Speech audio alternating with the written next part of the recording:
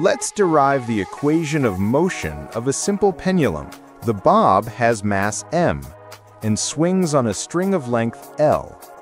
Its position is defined by the angle theta from vertical. The forces acting are gravity downward and tension along the string. We assume the acceleration of the bob acting in the direction of increasing theta.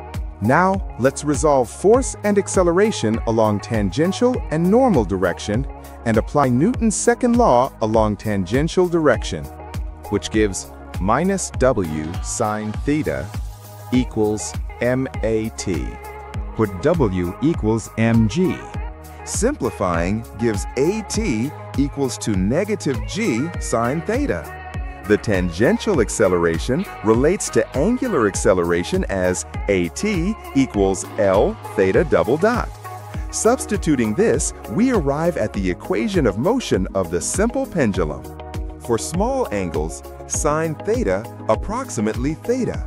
So the pendulum's equation simplifies to theta double dot plus g over L theta equals 0.